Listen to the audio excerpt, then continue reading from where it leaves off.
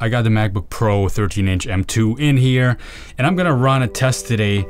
And if you were on the live stream just recently, as of a couple of hours ago, then you saw that this thing is a beast. So this is a web test, and it's just gonna be short and sweet today. This is running Speedometer 2. We're gonna test this out in Chrome and in Safari, and you'll see the numbers. They speak for themselves. The M2 is a beast. If that's all you're here for, it's gonna blow you away. And since this is a developer-focused channel, you know what? We're gonna run this programmatically. I'm gonna pop open developer tools here in Chrome and call the start benchmark function. Yeah, because that's how we roll. And now, all we gotta do is press enter.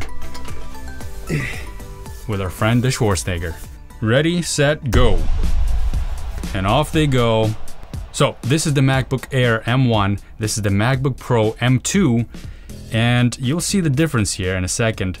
Now I am planning to get the MacBook Air M2 in here because there's gonna be some significant hardware differences too in that one. And we're done. We're done on the M2, of course, because it's a single core operation. This is a single threaded process. So we're gonna have much different numbers here, of course. 319 versus 202, huge difference. Just in case my theatrics got in the way, I'm gonna press the button at the same time here to make sure the numbers are consistent. But that score on the M2 is pretty significant.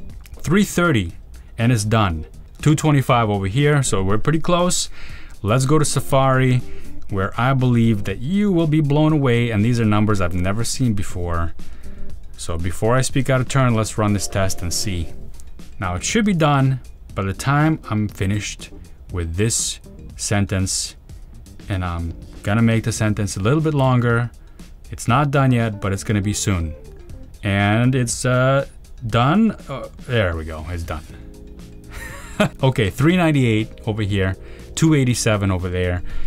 I did get a score that's higher than 400 on the live stream. I got 404 there, so I'm gonna run this one more time just to see if we get a score above 400. I got 404. I've never seen a score above 400. Just a couple months ago, I was surprised to see a score over 300 with the Mac Studio M1 Ultra.